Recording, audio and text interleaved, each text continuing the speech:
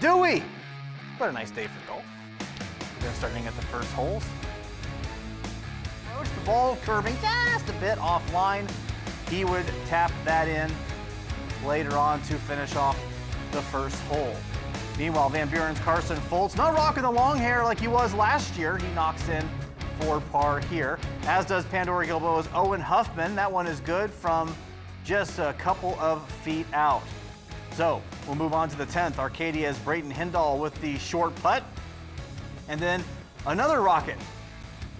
Elam Suter taps in the short putt there. I think I can hit these putts. I'm pretty certain, fairly confident. Riverdale's Mason Cookie's also finishing with a short putt as well. Still at the 10th, McComb's Carter Welty dropping in the 7-footer. And then another Liberty Benton Eagle in action, Jarrett Hahn with the short putt.